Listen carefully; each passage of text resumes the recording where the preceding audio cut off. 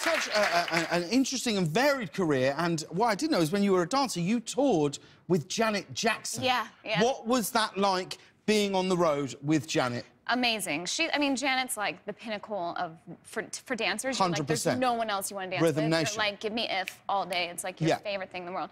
But she loves to go out. Like, we would go to every single city and we'd have so much fun. She'd be like, let's go out. Like, the show would end and we were going out. But we always ended up going to strip clubs, which is weird. I know that there's interesting. Sounds great. But what would happen...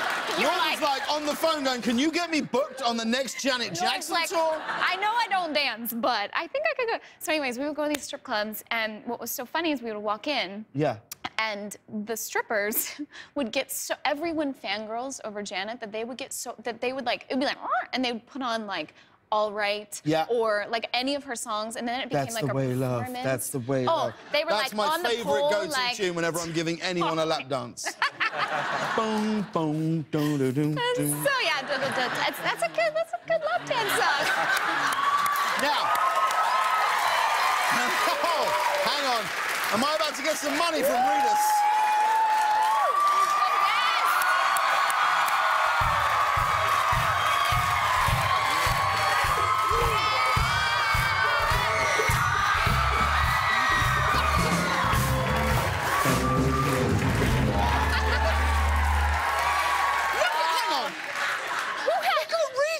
Give me that back. No! Who's walking around with that many hundies? I did not know that. Look at this guy!